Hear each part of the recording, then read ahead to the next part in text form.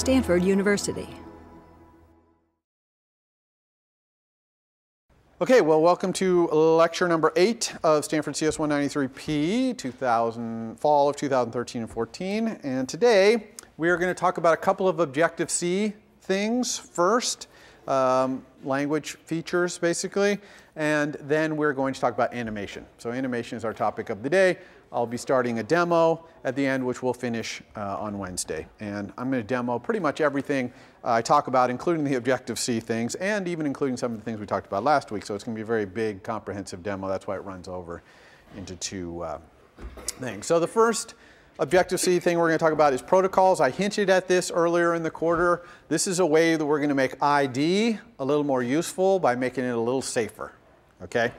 And we already have introspection to make ID safer. Well, we have something that's an ID. We know it's a pointer to some object. We don't know what kind of object. We know how to use introspection to ask at runtime, what kind of object are you? What kind of methods do you respond to? That's nice, but it'd be better if in our code we could document in a way that both the reader of our code can understand and also that the compiler can understand what it is we intend, okay, with that ID. What methods we plan to call on that ID. And so that's what protocols do. It's basically syntax. It's just syntax in the compiler. Nothing more than that. It's kind of the same thing as string star versus ID. That's really just syntax in the compiler. That makes no difference at runtime. And the fundamental part of the syntax is right here, ID angle bracket protocol obj. So that's declaring a variable of type obj, which is an ID, but it's got this additional little thing, my protocol, which tells the compiler and readers of your code a little bit more. So let's talk about protocols and how this all works. The first thing we're going to talk about is how to declare a protocol. And declaring a protocol looks almost exactly the same as an @interface statement. Okay? @interface is where you put all your methods and properties that are public, or you can have an @interface at the top of your implementation and have private methods and protocol and properties, and the same thing for a protocol. It's just that you say @protocol instead of @interface. Now, a protocol is just a declaration of the methods. There's no implementation, so there's no implementation for an protocol. We're just talking about the methods, and the methods in a protocol by default are all required. Okay, so that means if someone wants to say that they implement this protocol, they have to implement all of these methods, and so those are all the methods in my little sample protocol here. You can make some of them optional by putting @optional in there. And now all the rest of those are optional. So now in this example, some method is required, but all the rest are optional. And you can put @required again, down a little lower. Now all of these are required except for method with argument is optional. Okay? So we're basically defining a little pile of methods, some of which are required and some of which are optional. Okay? That's what a protocol declaration is all about. Now you see how I've added x, y, z, z, y in angle brackets after protocol foo there? So what that says is if you want to say you implement protocol foo, you also have to implement all the required methods of protocol x, y, z, z, y, whatever that is. Okay? So it's basically a way of kind of like super protocol. It's not inheritance or anything, but it just kind of adds to the methods that is required by a protocol. And in fact, you can have multiple ones. So here's protocol is now requiring you implement the x, y, z, z, y protocol and a protocol called NSObject. Okay, now let's talk about this NSObject protocol because it's a very common protocol. You're used to the NSObject class, right? And NSObject protocol is basically a protocol that includes almost all the methods in the NSObject class. Okay, and why do we do this? Why do we have a protocol named NSObject and a class named NSObject? And they have pretty much the same methods in it. Is equal, is kind of class, description, perform selector, all those NSObject things. The answer is because we sometimes want to declare a protocol where some methods are required, but we also want to require the thing that implements the protocol to essentially be an NSObject. Okay, we want it to be an NSObject. We want to be able to maybe use introspection, things like that.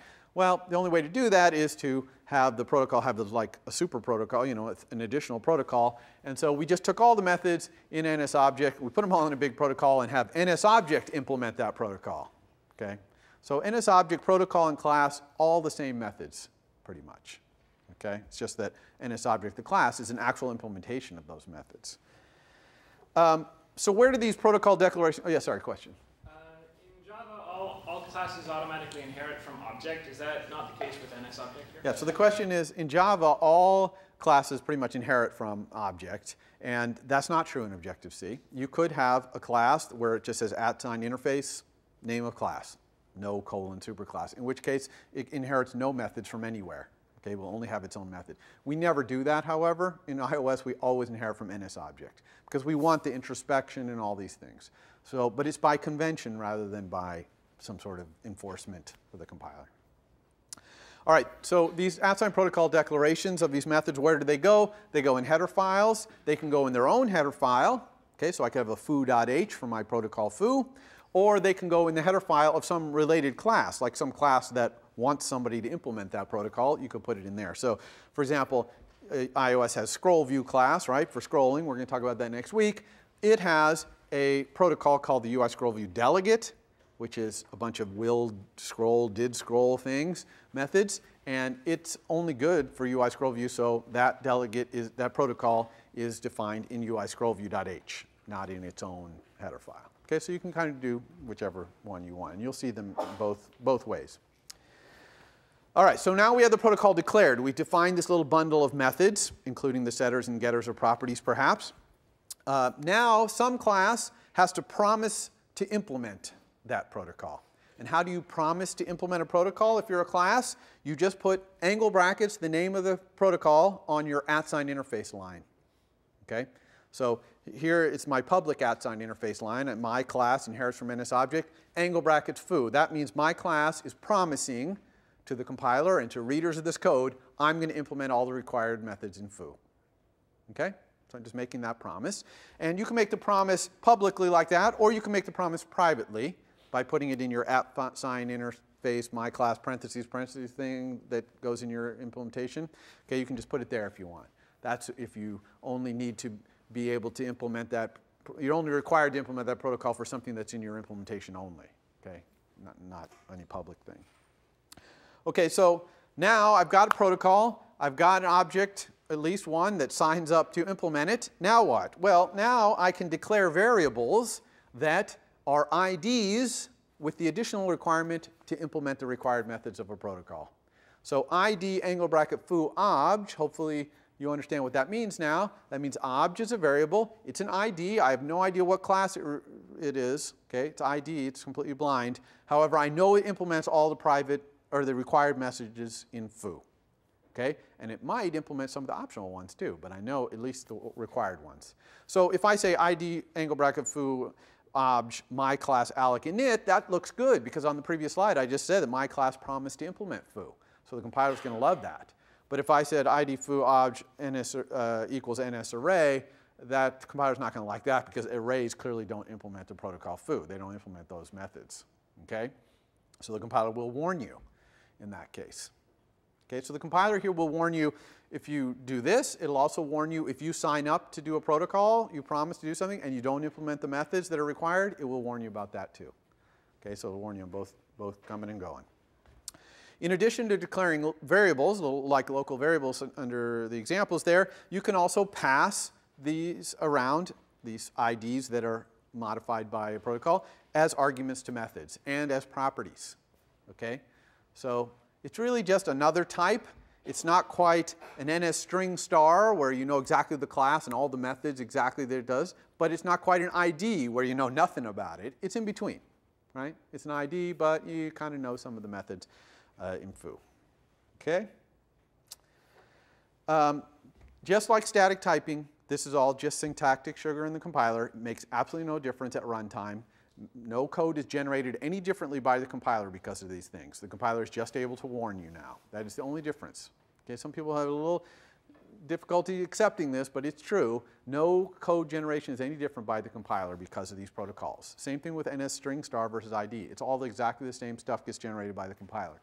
It's just the compiler can warn you because they know what you intend. Okay? The number one use of protocols in iOS is delegation and data sources. This is back to, remember lecture 1, I had the MVC and I told you that the views could talk to their controller with blind structured communication. And we talked about will do this, did do that, or the data source, which is data at, count, that kind of stuff. All those, remember that communication? This is how we do that. So it's blind because they're IDs. The views are talking through IDs, but it's structured because there's a protocol that the view uses to talk to that object blindly so that it knows what's in there. So let's talk about, for example, the data source protocols of views. If it was a table view, let's say, a table view is a generic view for showing a table of information. Its protocol for accessing its data source is how many rows are there? And now give me the data at row 7. Give it data at row 500. Okay? That's its protocol, those methods, count and data at. It has other ones, but that's the base. Those are the basic ones. Okay? And we really need those data source protocols because views can't own their data. That table view can't grab all its data and display it. It has to keep asking someone else. But it doesn't want to be tied to any source of the data, so it wants to be an ID. It wants to be blind. Okay? And we'll see all this next week when we talk about table views. There are other uses of protocols besides that blind structured communication, and we're going to see one today, which is animation.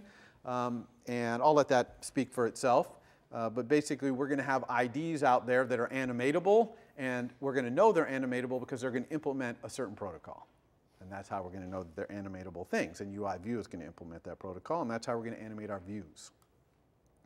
All right, the second Objective-C thing I want to talk about today is blocks. Okay, it's a totally different thing than protocols. Blocks, very important, used throughout iOS. In fact, I sometimes have difficulty getting all the way to week 5 here or 4 without putting blocks because it's so much in the API of iOS. What is a block? A block is a block of code. Okay? Why do we define this term block? Just to mean block of code. We already know that. It's because it's a block of code that can be embedded inside other code, passed as an argument, stored in an array. Okay? So it's a block of code that we manipulate and move around our API. So what does it look like? Here's an example of a method that takes a block as an argument. Okay? This is the calling of this method. This is an NS dictionary method. It's a real method. It's called enumerate keys and objects using block. Okay? The argument is a block that has no return value and takes 3 arguments. 2 of the arguments are IDs, which are the keys and values in the dictionary. And the third one is actually a bool star, a pointer to a bool. So it's a bool. It's an outgoing bool. Okay? And basically, when you call this method, dictionary will execute that block of code repeatedly for every key and value until you set the stop, star stop, to yes, or until it runs out of keys and values. Okay? And it's actually going to implement that code that's right there embedded inside that message call. You can see the open square bracket for enumerate keys and objects before a dictionary. The closed square bracket is down after the curly brace. Okay? So the code, the actual curly brace, we put right in there in the middle of our message call. Other languages, in computer science in general, we call this a closure. Okay? How many people know the name closure? Ever heard that before? Okay, so you guys generally know what this is. It's a closure. Blocks in Objective-C always start with the caret. That's the magic block character. And then there might be a return type possibly specified and maybe some arguments possibly, and then a curly brace and some code and an end curly brace. Now, of course, to make this really interesting, the compiler knows how to do things like have local variables that are declared before the block is used work inside the block. Okay? So if I had that block and I wanted to stop not just when I see the key enough, but also when I see the value, stop value, which is a local variable defined in the scope that's calling the method enumerate keys and objects using block, I can use it. The compiler makes sure that the value of that gets properly passed in. However, a question? Oh, is this statically scoped for using things outside? Yeah, it is the local, whatever scope the A dictionary enumerate keys and objects, that call, whatever scope there, that's the scope in which the variables can be used, which is pretty much the local stack, right? The stack from your thing. Now, those variables, though, are read-only. Okay, so if I had another one, a bool stopped early, and I tried to set that inside my block, that would be an error. Compiler would not allow that, okay? Because stopped early is read-only. However, there's actually a way to make it so it's not read-only, which is to put underbar block in front of it. If you put underbar block in front of a local variable, then the compiler will generate code that transfers stopped early off the stack into the heap so that it can be used by the block. And then when the block is finished, it'll copy the information back into the heap, and then back onto the stack. Okay, all happens magically. So if you have underbar block, it knows to do that. So that's a little magic you put in there. Now your variables can go both ways. So now stopped early is yes is legal. Okay? This also works if the variable is an instance variable. We don't really access instance variables except for setters and getters, but that's because instance variables, of course, are in the heap, because all objects are stored in the heap. What about objects that are messaged inside of a block? Because there's a little special thing to think about there. So if I had a string stop key, which was enough, and I wanted to use stop key inside that block, like this, I have to make sure, well, not I have to make sure, the compiler has to make sure that it generates code, and the runtime has to make sure it works, so that stop key, that there's a strong pointer to it. Otherwise, it could leave the heap by the time this block executes, because this block could execute at any time. Okay? This block happens to execute immediately when you call this, but it's legal for the dictionary to grab this block and store it somewhere and execute it sometime later that it wants to. Okay? So every time you use it, listen to this carefully, every time you send a message to an object inside a block, a strong pointer is created to that object, and it stays around until the block goes out of scope, until the block no longer exists. Okay? As long as that block exists, a strong pointer to every single object in there, this message will exist. Before I talk about that, I want to talk about some shorthand. If the block has no arguments, like this block, see, no arguments there, you do not need to put the parentheses. Okay? You can just leave those off. And similarly, if the return value of the block, so this block, which is the first time you've seen a block with a return value, it returns a bool. See that bool? If the return value can be inferred from the contents of the block, right? So this case, return obj is kind of class UI class, definitely going to return a bool. You do not need to put the bool there. In other words, if it can be inferred, it'll figure it out for you. Okay? So just syntax, it's just to clean up the syntax so you don't have to put the bool in there all the time or whatever. Okay, now let's talk about how blocks sort of act like objects. Blocks are not objects, okay, they're not, but they sort of act like objects only in this fine, really small way, which is they can be stored, okay, and they are reference counted by the automatic reference counter, okay. So storing them means they can be stored in variables, in properties, and in dictionaries and arrays. Okay? So they can be stored just like they're objects, but they don't understand any messages like an object. Actually, they understand one message, which is copy, which is kind of an important message because that copies them in the heap, and if you want to keep a pointer to a block around, you probably want to copy it, okay? So that it doesn't just go off the stack somewhere.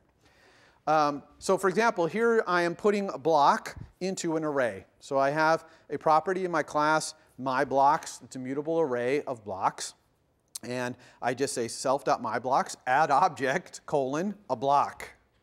Okay? And I know this looks weird, and it is weird because blocks are not objects, but they act like objects for this purpose of storing them in things. Okay? So it's pretty neat. And by the way, I have not talked about basically how you would call this block. Like if I grab this block out of this array and wanted to invoke it, how would I do it? I'm not going to talk about that today, but I'm going to show you so that you can see it. Really, you're not going to have to do that in this class because you're going to be passing blocks to iOS and it's going to be executing them. But if you wanted to know, that's the syntax. It's kind of like C function syntax. You can look offline. I just don't have time to cover it, unfortunately. But there's a real danger lurking here, okay, in this code above, okay, this self-do something thing. And what is it? Well, it's called a memory cycle. How many people know what a memory cycle is? Okay, not very many. Okay, that's good, so I'll cover this. A memory cycle, it's caused because all the objects inside that block have a strong pointer to them as long as the block exists, okay? So for example, in this code, self, a strong pointer will be held by that block to self.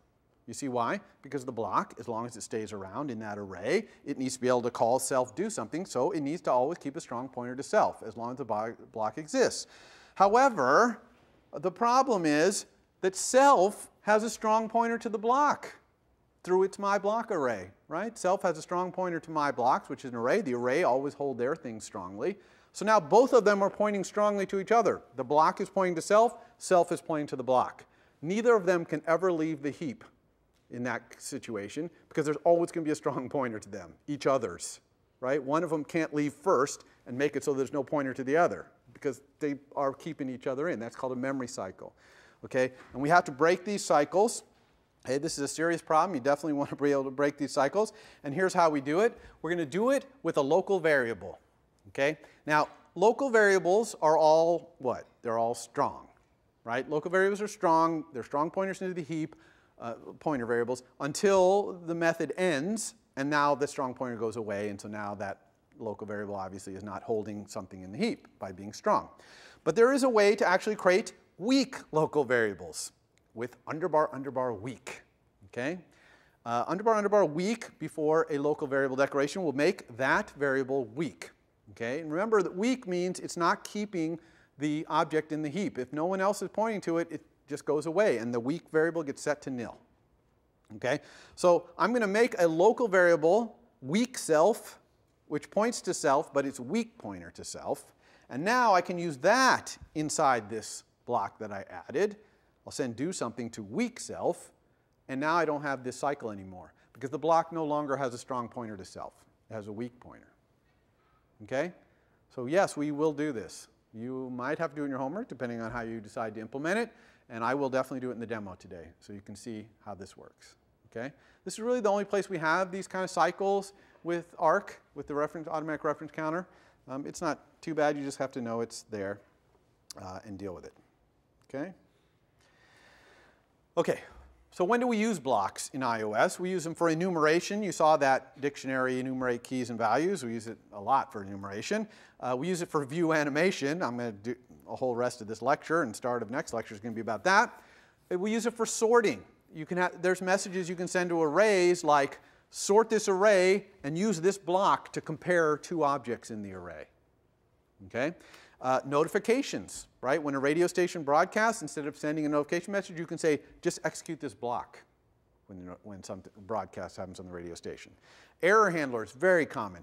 Do this thing, and if an error happens, execute this block, and I'll handle it. Okay? Completion handlers, also very common. Do this thing that's going to take a long time, and it's going to be done in a background thread, and when it's done, execute this block to let me know. Okay? Animation does that. In fact, we'll see that in the animation too. Question? So you have like a method defined in your class, and you want to use that function as a block. Is there any easy way to just refer to it, or do you have to like write it as a block? Yeah, so the question is, if I had a method defined in my class or whatever, and I want to use it as the contents of the block, just call self and that method inside the block. And then that will call it. That's a common thing to want to do, actually. A very, very important use of blocks, which we're going to talk about later in the quarter, is multi-threading, okay? Which is getting your application doing multiple things at the same time. Not really at the same time, but seemingly at the same time. And I really encourage you, this is one of the few times I'm going to tell you, go look in the documentation to find out about blocks. Just search for blocks in Xcode documentation. And you can find out things like how to declare a local variable that is a block and things like that, because I haven't really talked about those things. Mostly I've just taught you enough about blocks to be able to call methods that take blocks as arguments. Okay, that's all I've pretty much shown you so far. Okay, so that's it for the Objective-C that I wanted to cover. And now we can get into the fun stuff, which is animation. All right? So that's going to be the rest of today and probably the start of Wednesday, because this demo is really big. And there's lots of different animation that goes on in iOS. I'm going to talk today, and really only in this course for the most part, about animating views. Okay? You know how to create custom views, right? And you could even animate non-custom views, buttons or whatever you want. But basically making views move around the screen, get bigger and smaller, fade in and out, spin around and rotate, that's what we're going to talk about, okay? Animating views. But there's other animation that goes on, like when you go into a navigation controller and you click and a new view slides in, okay? That's animation, all right? And it's possible also, okay, you're in the Maps app and you click in the corner and it curls up to show you other options. That's animation, okay? All that kind of view controller animation, I'm not going to talk about for the most part, okay? But that's all, there's all support for that as well. There's also a whole other thing in iOS called a collection view, which is a collection of views that kind of live in a grid, sort of, or in a flow kind of layout. And those all can be animated, what's going on in there as well. Okay, but I'm only going to talk about views. Underneath all of that is this framework called Core Animation. Super powerful framework. Okay, I mean, industrial grade animation framework there. But we're going to be doing it all at a much higher level, much easier to program, and kind of easier to. You don't have to know quite so much about the detail of how animation really works. Whereas core animation is really for animation, people who want to really do serious animations. And a lot of iOS applications are games or other things that have a very serious animation going on in there. By the way, in iOS 7, there's a lot of other things for doing animation. For example, Sprite Kit is a way to animate sprites, which are essentially 2D graphic elements that are being composited in a way to try and create a 3D looking environment, like a lot of video games are.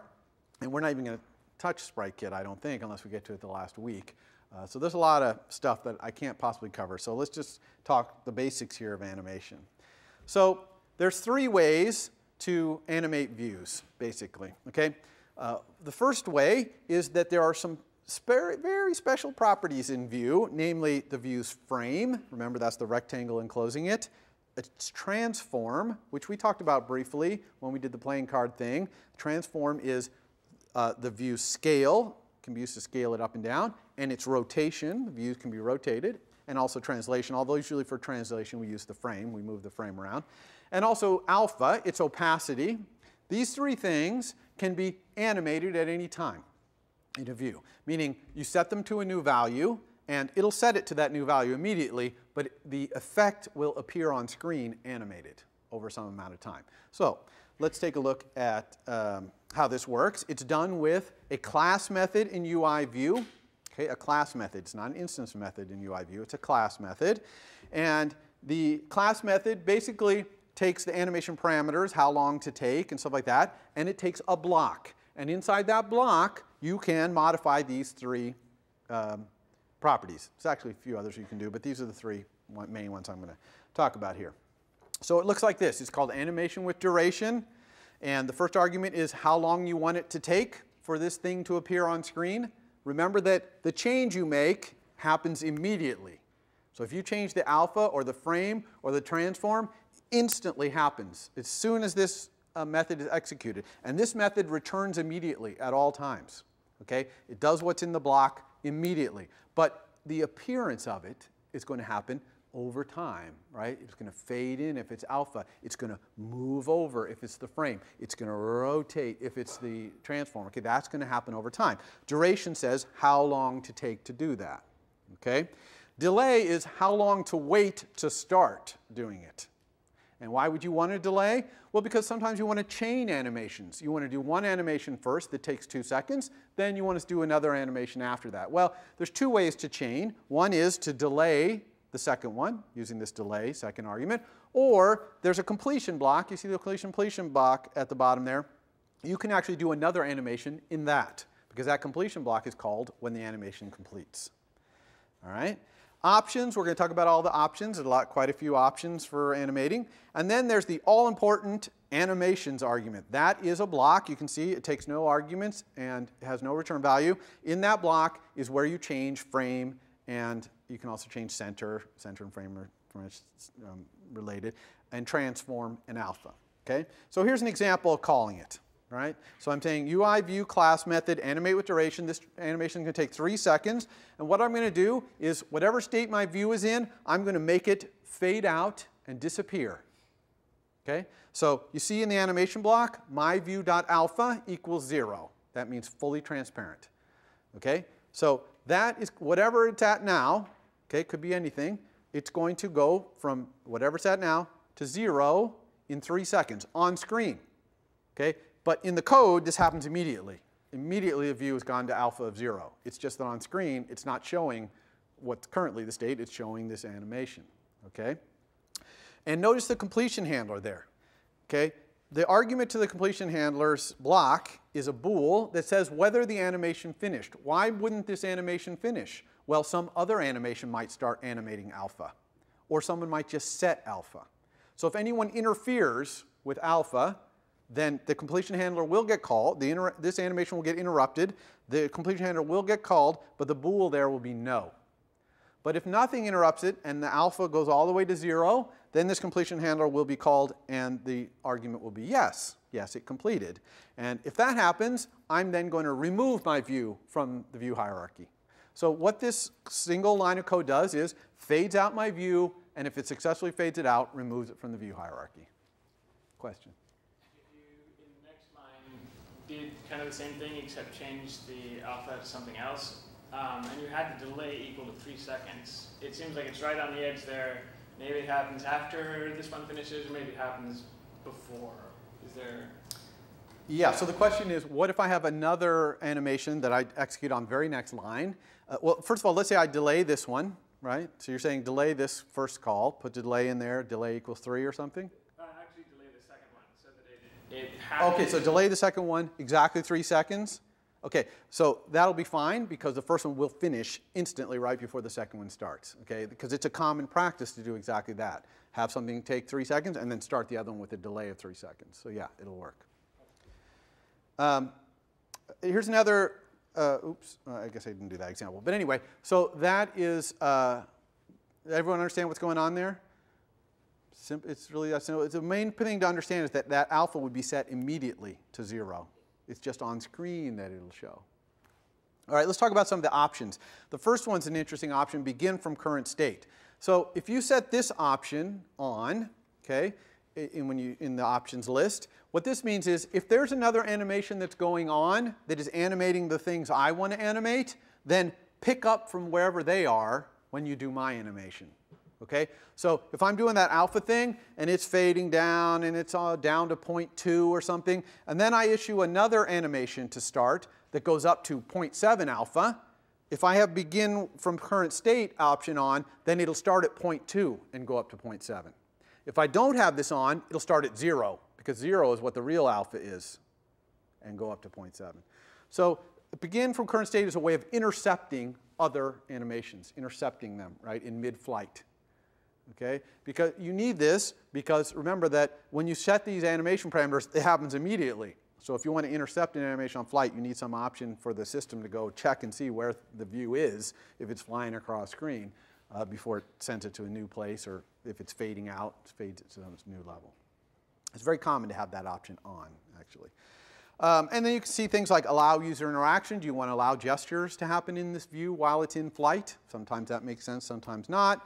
Down at the bottom, you see those curves, curve ease in, curve ease out. Sometimes when you move a view across screen, you don't want it to just up and move. You want it to kind of slowly pick up speed, get up to full speed, and then slow down at the end. It's a little smoother kind of animation than just, here's my view, that's a little, you know, but okay? Better, smoother. So curve in, ease and out, that's for controlling that. Okay? Same thing for fading. You could do it for fading as well, though fading tends to be okay linear. But moving, definitely, curving in and out is a pretty good idea. So you can look in the documentation, see what all these options do. You can repeat animations, have them go over and over, and things like that. So, so that's how you animate those special properties, okay? And it animates them. It figures out all the in-between. Even if you animate multiple of them at the same time, it's moving, it's fading, it's rotating. It'll interpolate all those points all the way along automatically. Okay, and pretty high performance as well. Okay, sometimes though, you're changing your contents of your view in a way that's other than those three things. The classic example here, the playing card. When I'm flipping my playing card over, the only property I'm setting in my view is face up equals yes, right? And now my card flips over to face up. Face up equals no. Now it flips over to down. So that's not an animatable property per se. However, what I'd like to do is have the view change from face up to face down through some animation, like flipping the card over or dissolving between the two. In other words, I want to change the entire view through some animation to a new state. And that's what this one is for, transition with view. So transition with view takes a view that you want to do, like a playing card view, and it takes a duration, how long it's going to take to go from the old state to the new state. Options, again, similar to the other options, but this is especially where you would specify the options listed at the top there, like UI view animation options transition flip from left would mean I want this to flip over, or cross dissolve. I want to cross dissolve or curl up. And then animations, again, is a block. That's where you're going to set face up. Okay? In that block, you can set anything you want about the view to make it be in its new state. And the system will apply all those changes, redraw the view in the new state off screen, and then transition between the two. The old state that's on screen now and whatever your changes result in. Make sense? Questions about that? And then completion, same thing. If you get interrupted somehow, you know, it's harder to get interrupted on this one, but it can happen. Then the completion handler gets called either way. Okay? So this one will be great. Part of your homework is to flip that card over, and this is the method you're going to want to use. All right? So very, very straightforward. If you're changing the view hierarchy, like you're swapping a view out, okay, you got a view in the view hierarchy and you're swapping a new one in, or if you want to hide a view in favor of another view, you can use this transition from view to view. So this one is kind of like the other one in that you're changing, but instead of having a single view that you're changing its state and then flipping it over, here you're replacing a view with another view. Okay, but otherwise it's very similar. It's even called almost the same thing, transition, right? Transition from view to view. Okay? All right. So that's it for direct changing of views, properties, and making things happen. Okay? The next kind of animation we're going to talk about, which is a totally different system, new for iOS 7, is called dynamic animation. And this one's a completely different concept. Here what you're going to do is define a bunch of physics that apply to all the views that you want to animate, and then you're just going to say, okay, do it. And they're going to go have those physics applied to them.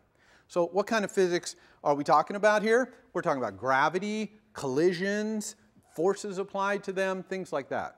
Okay? And they're just going to keep on animating until the forces all balance out. Okay? And we'll see what that looks like. The way we do this is a really nice API, very easy to use. You create a UI dynamic animator. You just need to create one. You can do multiple, but this one, it's really for grouping these behaviors, but usually we create one dynamic animator with alloc and init, basically. I'll show you that. And then you're going to add behaviors to it. Behaviors are like gravity, collisions, pushes, those kind of things. Those are behaviors, things that are going to be applied to the things. And then you put the things in there. And the things you put in there are UI dynamic items, meaning they respond or they implement that protocol. I'll show you that. And the instant you put them in there, they'll start animating. You don't have to say run. You don't have to do anything. They'll just immediately. Anytime there's an item that's in a behavior, that's in a dynamic animator, it will start animating until the forces on it mean that it doesn't need to move. Then it'll stop. Okay? So let's look at all these things. UI dynamic animator, you can just do alloc and init, but when you're doing views, if it's views that you want to animate, you want to do alloc init with reference view. Okay, and init with reference view, you're specifying the top view of a view hierarchy. All the views you animate have to be in that view hierarchy. In other words, they have to be somewhere a subview of this reference view or a subview of that or a subview of that as deep as you want to go, but you have to specify the top level view. Okay? Then you create these behaviors. The behaviors are just alloc init, like UI gravity behavior alloc init, UI collision behavior alloc init, and then you add these behaviors to the animator using add behavior, which is a dynamic animator method. Okay? Couldn't be simpler. And then you add the items to the behaviors, and you do that with add item in dynamic behavior. So an item is just an ID that implements the protocol UI dynamic item, which you can see there below. And again, UI view implements that protocol. So usually the items we put in there are UI views about 90% of the time, 100% of the time in this class, 100% of your time in your homework. I'm only asking you to animate views. But you could animate completely non-visual items. They could be, as long as they implement this protocol, they can do anything they want. So what's in the protocol? There's the bounds. That's, again, the bounds in the items world. It's like the views bounds, right? It's its own drawing coordinate system. Notice that's read-only. Okay? It could be modified by the transform, centering, moving the thing around, possibly, mostly the transform. So the bounds, though, is just the drawing area for the item. But the center, in other words, the position of the item, and its transform, its rotation and scale, those are read-write. Those can actually be set. They're obviously set by the animator. That's what the dynamic animator does, is go figure out what the center and rotation and scale should be. And you can set them too, but if you do set them while the animator is also setting them, you have to call this method update item using current state in the animator, or otherwise the animator will ignore anything that's going on, okay? So if you want to be setting the center, if you want to be moving the thing while the animator is also trying to move it, in other words, you want to fight it a little bit, or if it's moving it and you want to rotate it, you need to do this update item using current state. Otherwise, it'll assume, for performance reasons, that it knows the current state until it's done animating, until everything settles. Okay? So that's it. Animator, behaviors, and items. That's all there is in this system. So now let's talk about some of these behaviors, the concrete behaviors that are available. There's gravity. Okay, gravity behavior by default, gravity is down. So if I'm holding my phone, it's down, which kind of makes sense. If I hold my phone up, I kind of want things to go down. But really, it can be set to any angle. You can have the gravity up or to the left. You can have multiple gravity pulling on things from different directions. In fact, if you had two things pulling, one from the top, one from the bottom, the thing would just float in the middle if they had the same magnitude of gravity. And you can set the gravity. A magnitude of 1 means 1,000 points per second squared. That's the acceleration due to gravity. Okay? That feels a lot like 9.8 meters per second squared, which is acceleration due to real gravity. So in other words, if you hold your phone up and let the gravity work, it kind of feels like it's falling about the same speed something in real life would happen. And it's also a very nice round number, 1,000 points per second squared. Okay? But everyone understand, it's just like gravity. It's an acceleration in a certain direction. Collision is really cool. Collision just means the items inside of the collision behavior, if they bump into each other, they'll bounce off each other, like a real-world collision. And you can specify the elasticity and how bouncy they are, and that even you can define the density of one versus another. So a really dense one will smash another one out of the way, all definable. You can also set boundaries. So any UI Bezier path that you want to come up with, you can put it in your collision behavior, and things will bounce off it. So it could be round, it could be square, whatever, and things will bounce off it when they hit it. Also, you can set the boundaries of the reference view to be bouncy boundaries as well by saying translate reference bounds into boundary equals yes, and then things will bounce off the edges of the reference view, the top level view in the dynamic animator. Okay? So the collision mode determines whether the items bounce off each other or just off the boundaries. Okay? All right. Attachment behaviors. Okay, this is a way to attach an item to a fixed point or to another item. Now, one thing to remember about this, if I hook an item up to a point, that does not mean that item's not going to move.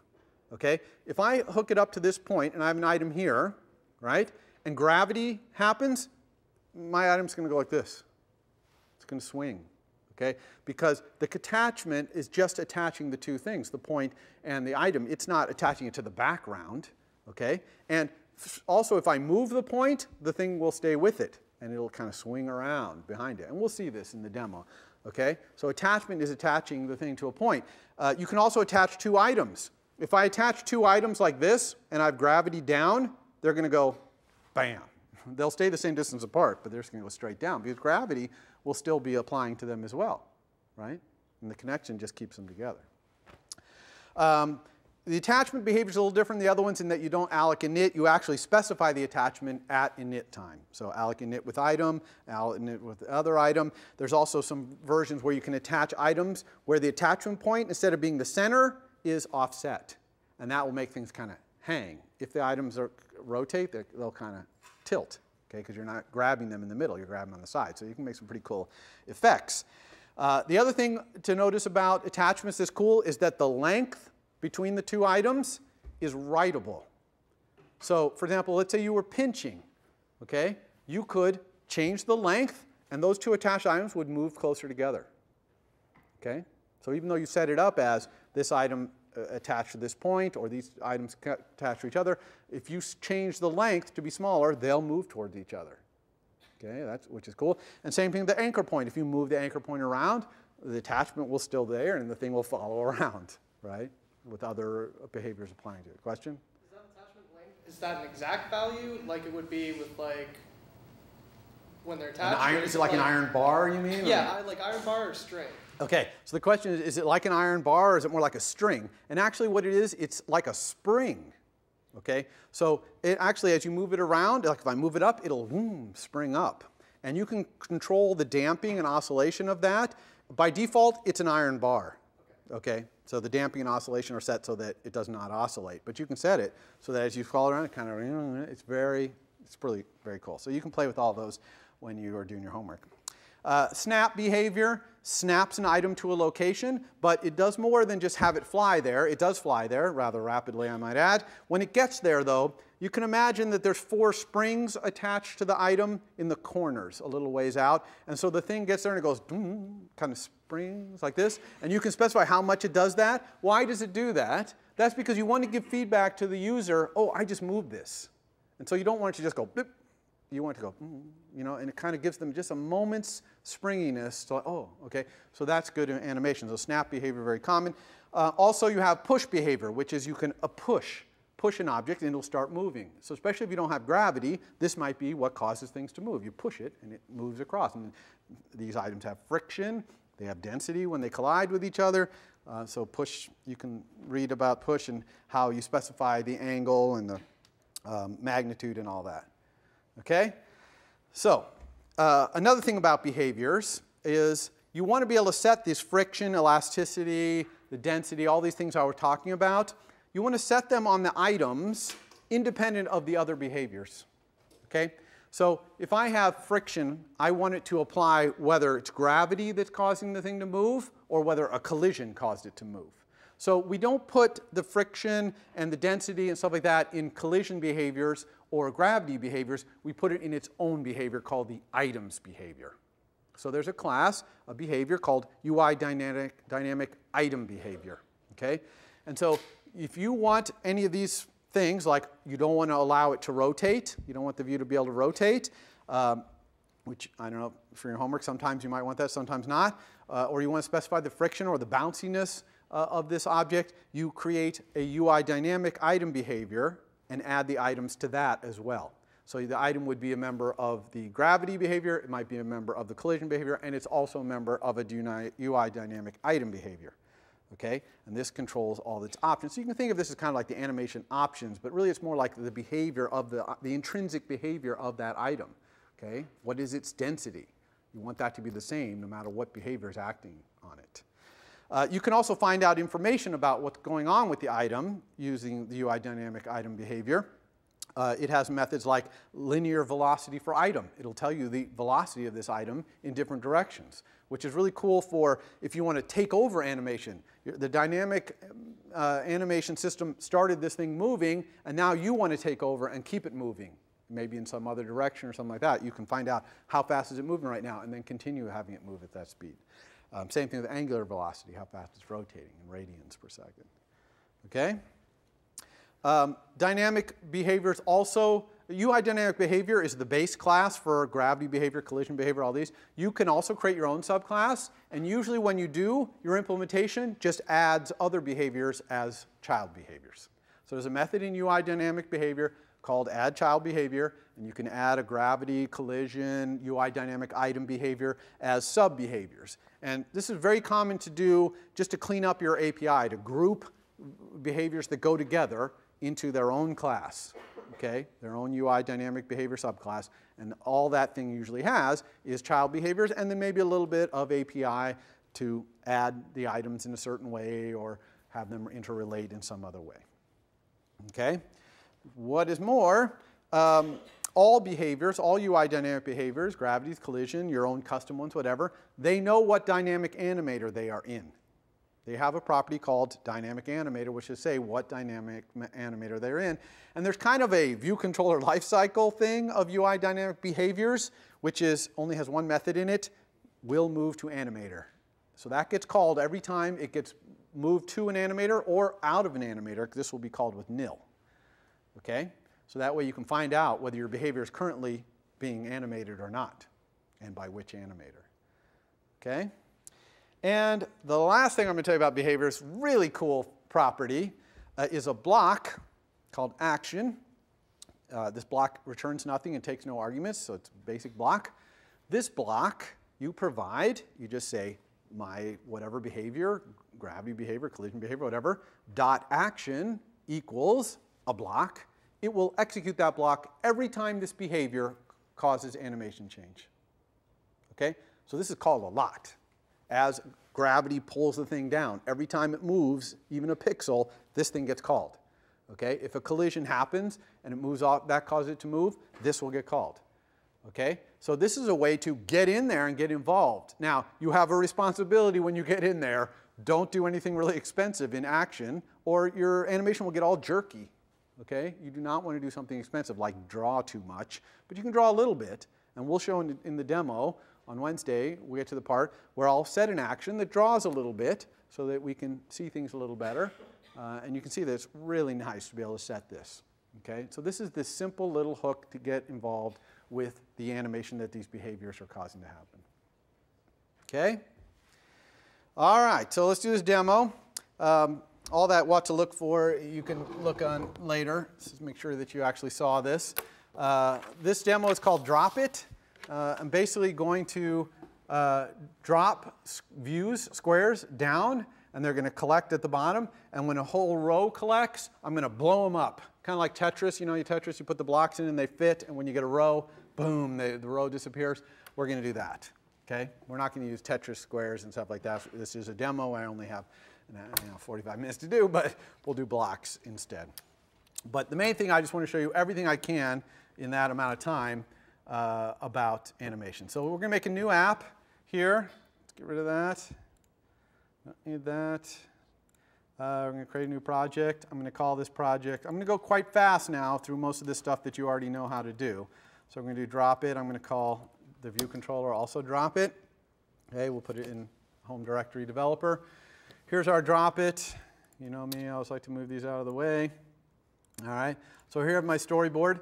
I'm going to use a generic UI view to contain my game, okay, my little dropping game. I could do all this dropping in self.view here, but that's usually a bad idea, because what if I ever want to add a score or another button or something like that? I want my game to then be in a little smaller space, and you're going to want to do that for your homework as well. So I'm just going to drag out a generic UI view. I always have trouble finding it. Yeah, there it is. So I'm going to drag this generic UI view in here, and I'm going to create an outlet to it. I'm going to call it my game view. So I'm just going to control drag out here. I'm going to call it game view, and it's a generic UI view. It's no custom thing, but I just want it to be the bounds, and I could move these bounds in from the edge if I wanted to put some other UI in there or whatever. So now I have my game view, and I'm also going to have a tap gesture. So let's drag out a tap gesture so that every time I tap on this, I'm going to add another square to drop. Okay? So I'm going to put this on my game view. Here's my tap gesture right here. Control drag this out. I'll call it tap. Okay, connect.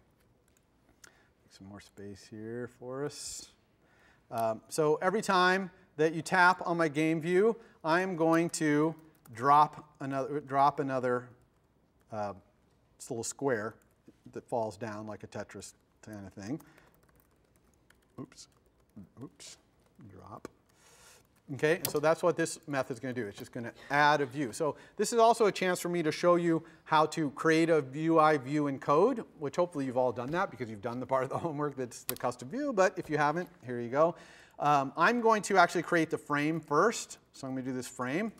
I'm going to have the frame's origin start out as CG.0, but then I'm going to change the X origin. So I'm going to have that drop start out at the top, and I'm just going to put it at a random spot across the X. The size, I'm going to define a nice little, let's do a static const CG size. We'll call this drop size equals, and I'll make it like 40 by 40, but I'm going to make this be a static const as opposed to making it be a property or something, because I don't want to write the code right now to deal with the fact that someone changes this, because I'd probably have to redraw my whole thing to have smaller squares, right, or something like that. which is cool. It would be great to do, but it's just time constraints. I'm not going to do that. So I'm going to have the frame size be this drop size, so that I'm creating a little drop view, okay, and that's the size I want it to be. So here I'll do my random, actually let's go ahead and do this. Let's go to here. Let's go just pick a random place along the x-axis. So I'm going to do arc4 random, and we're going to mod that by the self.gameView.bounds.size.width, so somewhere along some random spot along there. And I'm also going to make it be lined up so the drops are, in a grid. So I'm just going to divide by the drop size.width, and then I'm going to multiply by saying, oops, frame.origin.x equals x times the drop size.width. So you see here, I've divided it here. This is an int, so it's basically going to do a floor, right? I've picked a int, and then I just multiply it back. That puts it at a random spot across. And then I create a view just by saying drop view equals UI view alloc init with frame, which is the designated initializer for view, and I'll specify this frame. And then I'm going to set the drop view's background color to be a random color. Okay, I happen to have a little snippet here for that, random color. Okay, so random color just picks one of 5 random colors, okay, right here. And then let's just go ahead and self.gameView, add subview, drop view. Okay, so it's as simple as that to drop something on here. So unless I've forgotten something or doing something wrong, let's go ahead and run. And every time I tap, we get another one. So that's great. So they're collecting at the top. That's nice. Now we're going to add some gravity so that they fall down. Okay, animated, right? So they fall down. So how do we do that? Very simple. We're just going to create an animator. Let's go have a property which is strong non-atomic, which is a UI dynamic animator. And I'm also going to have a property which is strong non-atomic, which is a gravity behavior. I'll call it gravity. I'm keeping these names short kind of for a reason, but you might want to call it gravity behavior. I'm going to go ahead and do some lazy instantiation here. So let's get our dynamic animator. If not animator, then I want to create one. Otherwise, I'm going to return it. Okay, so as I said, when we create the animator, it's just UI dynamic animator alloc init with reference view. And the reference view is just our game view, right? That view that I dragged out, that generic view. It's perfectly fine for that reference view to be a generic view. And then the gravity one, similar kind of deal. If the gravity is not set, then we'll create it, and we'll return it. And creating a gravity thing is very simple. We just say on gravity equals UI gravity behavior alloc init. Okay, I'm going to do one other thing here too, is I'm going to say self.animator add behavior. Okay, so anytime someone asks me for the gravity thing, I'm going to add it to my animator. But this is only going to happen once, right, because it's my lazy instantiator. So that's good. That's exactly what I want. I could also in here set things like the gravity's magnitude, right? So I could say, light gravity instead of 1.0, a little lighter or whatever. Okay? So now I have an animator. I have a gravity behavior. All I need to do now is add this drop view, okay, that I created to that. So I'm just going to say self.gravity add item, my drop view. Okay? So now that the instant I do that, it's going to start animating. So let's take a look at that. So you can see as I click, they immediately start animating. Okay? And, sorry. And, but they're falling off the bottom. Okay? So that's not so good. I want them to stop at the bottom. So to do that, I just need a collision behavior. Very easy. Just go up here. Property, strong, non-atomic, UI collision behavior. Collider, I'm going to call it. and my collider, if my collider's not set, oops, then I'll set it. Turn the collider. I really should have a snippet for that kind of thing. I think Johan showed that in this Friday section. So that equals UI collision behavior, alloc init. And here I'm also going to set the bounds, oops, to yes. So I'm going to have this collider use the bounds of the reference view as its bounds. Okay, so it's a one-line thing to get that in there. But I could make, you know, a nice UI Bezier path, you know, like down on the bottom, whatever I wanted. But then it suits my purposes here just to use the whole translation thing. And I'm going to do the same thing here, self.animator, add behavior, this collider, okay, so that it gets added to the animator. So again, I need to add any items that I want to be affected by the collider to the collider. And now it's going to, as soon as I do that, if something hit it, it would start colliding. All right, so let's take a look at that. Okay, so hopefully they drop. They bomb. Notice they have a little bounce to them, a little bounce in their step. Okay. Now notice that they tilt a little. Okay, why does that happen? Well, on the way down, okay, the two, they landed, one was bouncing and the next one hit it, and there was a little bit of real world bounce to it. Now, probably if we're building a Tetris game, we don't want them to rotate and get off center like that. So we would have to, A, not allow rotation probably, and B, we might want to grid them up. And I don't think we're going to get that in the demo, but maybe on Wednesday after we get to that, I'll post how you would actually do that. Okay, and all we're going to do is when they collide, we're going to have them line themselves up. Okay, so we'll do that later on Wednesday. Okay, notice that I have these two very related behaviors, gravity and collider. They really go together.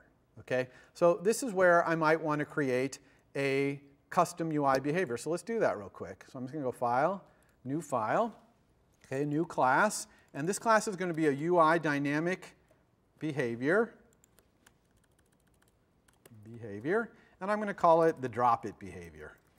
Okay, and that is going to be a new behavior I'm creating that's going to have the gravity and the collider, and eventually some more things, as child behaviors. Okay, so let's just hit next. It's where it wants to put it. This is all good. Here it is. Okay, here's my drop it behavior. And all I'm going to do in this drop it behavior is I'm going to define a couple of methods here. Add item, which allows you to add a UI dynamic item. Notice that I'm using this protocol syntax. And then I'm also going to let you remove an item. Okay, and that's all I'm going to implement in my drop it behavior, except for I'm going to override its init. Okay, so what am I going to do in its init? So instance type init. I'm going to do self equals super init. So that's UI dynamic behaviors init. Oops. All right, and then return self. And then in between here, all I'm going to do is add child behaviors for the gravity and the collider, which I'm actually going to copy and paste to save ourselves a lot of time. Here's a nice little lazy instantiation of these. And let's go grab the, oops, let's grab the outlets for these. Grab those. Oops, sorry, I keep clicking on the wrong button on the right. Okay, so this is @ interface, drop it behavior. Oops, paste, hello, paste. End, okay, so we got those, that's good. These lines, we're not going to add it to the animator because we're going to add this whole behavior to the animator, so we can get rid of those. And in add item, which we'll put right here, actually let's go ahead and copy and paste these two things that we want. Add item and remove item. Okay, all I need to do here is add them to each of my sub-behaviors. So I'll do add item to my gravity and add item to my collider. And I'll do the same thing for remove. Okay, except for we want this to be remove. Okay, so this is a common pattern here. You know, you create basically a dynamic behavior that it has child behaviors, and in the add item, you might also have add items, you might have init with items, whatever. And then here we're going to add child behaviors, the gravity, and the collider. Okay? So we've created a new class here. It's a subclass of UI dynamic behavior. We can add items to it, just like we added items to our gravity and our collider. And its implementation is merely to have these little sub behaviors. Okay, very, very simple. And when we go back to our controller here, we need to, instead of having the individual ones, now we're just going to have a drop it, # import, drop it behavior. We're just going to have a drop it behavior. Okay, we'll put a little lazy instantiation for this one too.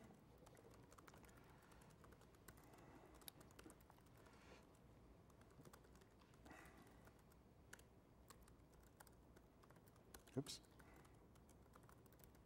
So there's alloc init. That's going to call that other init that we just did. We'll do self.animator add behavior, our drop it behavior.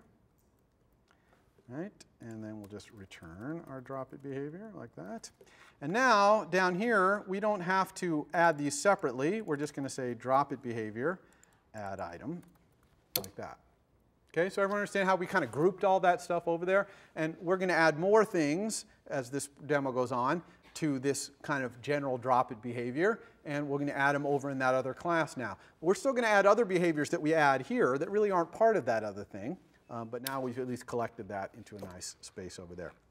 So hopefully that didn't break anything. Let's see. It didn't. Okay, it's all still working, which is awesome. So now what I want to do is, when I get a full row like that, I want it to blow up. Okay? And I'm going to do the blow up not using a dynamic animator.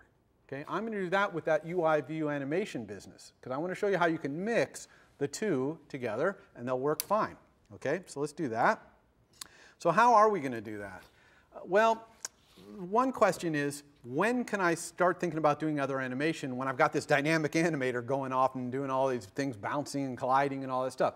And the answer is, you can find out when an animator reaches quiescent state, when nothing's bouncing, everything is resolved, okay, when it's quiet. Okay? And you do that using a delegate for the animator. So if I go to animator here, there is a property on animator called delegate. And the delegate is an object that's going to find out when the animator stops and when it starts up again. And I'm going to set that to be self. Now when I do that, I'm going to get a warning from the compiler here. Why is that? It says you are assigning self, which is a drop it view controller, to something that's supposed to be an ID UI dynamic animator delegate. In other words, you're supposed to be implementing this UI animator delegate. So we have to go up here and say that we implement this UI dynamic animator delegate. This is what we were talking about, protocols, saying that we promised to do something. Okay, now I'm not getting any more warnings, so there must not be any required methods in this. They must all be optional. And in fact, they are all optional, and there's only 2 of them. And the one I want is called dynamic animator did pause. You can see there's the 2 dynamic animator delegate methods, dynamic animator did pause, and dynamic animator will resume. Okay, so that's telling you when it reaches a settled state and when something changed, a behavior or an item got added, and now it's going back active again. Okay, so in this case, we want to know the pause. Okay, when the pause happens, I'm going to look at that bottom row and see if it's complete. Actually, I'm going to look at all the rows and see if any of them are complete. Okay, and if they are, I'm going to blast them out of there. So I'm going to do that by calling a method called remove completed rows. And I have a little snippet for that to speed us up here. Okay. Here it is right here. Okay, I didn't put it all in here. Actually, remove completed row, I called it, but really it should be rows. So how does this work? Well, you can take my word for it that this little snippet of code, and you can go look at it later, it basically just fills this mutable array, drops to remove, with all the drops that are in a completed row, even if there's multiple rows. Okay? It does this using this method hit test. I'm actually looking at all these things and seeing if there's a view there, and if it is, I'm okay. And if I get all the way across a row, I'm like, okay, I got a whole row, and I'll keep them all. So that's what drops to remove. This code right here is going to fill in drops to remove with all the things. Okay, so now we have an array of the drops that we want to remove. Now let's talk about what we're trying to learn here, which is animation. How do I remove them? And what I'm going to do that, it's kind of a two-part deal here. The first thing I'm going to say, if I have any drops to remove, okay, then I am going to remove all of the drops that I'm going to be taking out of this view from the animator, from the dynamic animator, because I don't want the dynamic animator fighting me, okay? I'm going to remove these things using UI view animation. I don't want it trying to pull them back or the gravity pulling on it. So I'm going to take them out, and I do that very simply by just saying self.dropItBehavior, remove item, drop. Okay, so I'm going through all the drops to remove, and I'm removing them from my drop it behavior. Now they're not in any behavior, so they're not going to be affected by the animator. Okay? Now I'm going to, so that's that.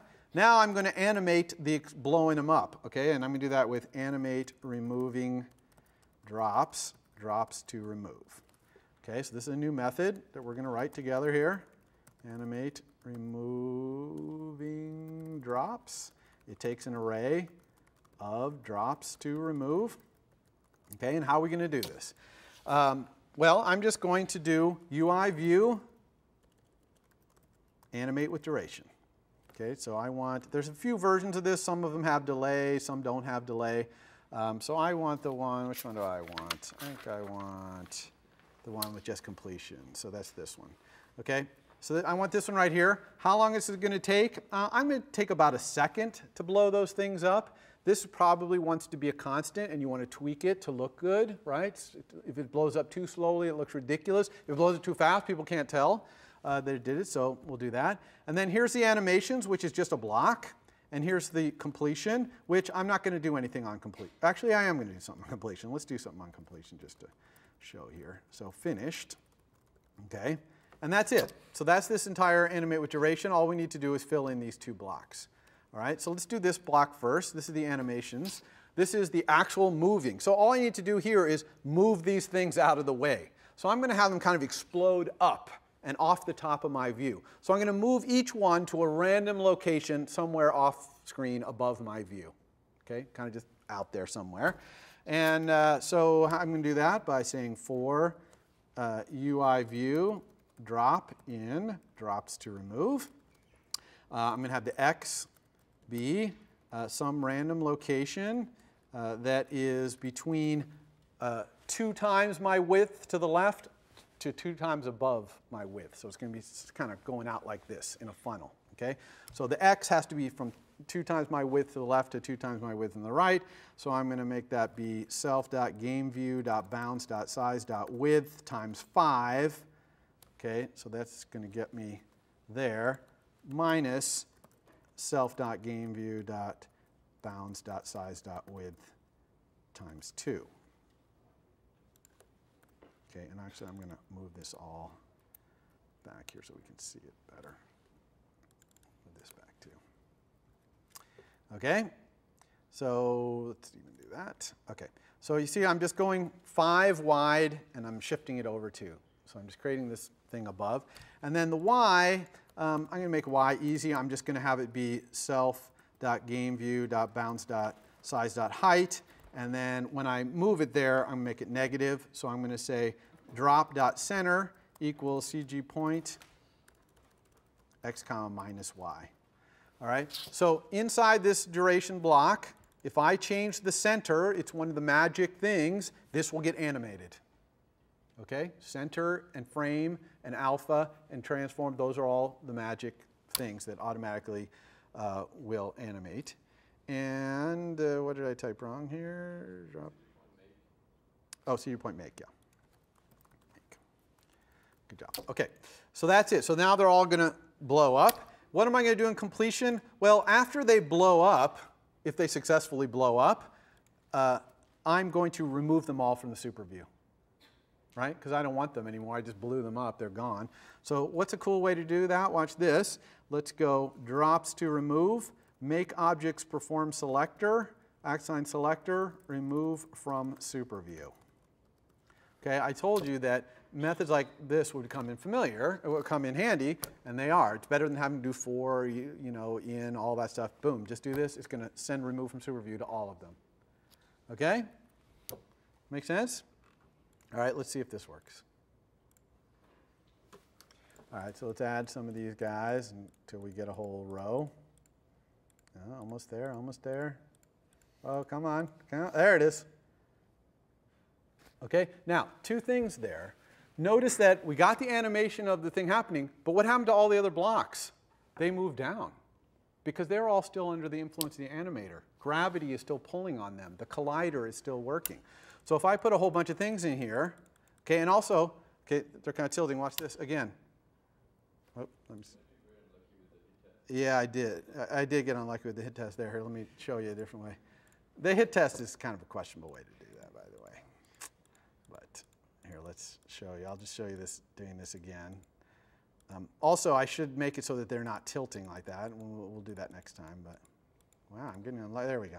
Okay. Hello. Knock, knock, knock. Okay, well, I don't know why that's not working now, but anyway, you got to see it working, and time's up. But we'll look at that. We'll look at that later and try and find out what our problem was. But anyway, the main thing there, notice we did the flyaway, but we also had the animator still working on the other things. And that's important to know that the two things can interact like that. If you move things out of the way, the animator is going to go back to life and start pulling down on things, okay? So next time we'll continue to do the animation. We'll make it so that it's not so rickety, okay, so that we don't have this problem where the bottom low doesn't line up. And we'll also do an attachment where we attach to something and, you know, have it swing from an attachment with a little attachment behavior. All right, we'll see you next time. For more, please visit us at stanford.edu.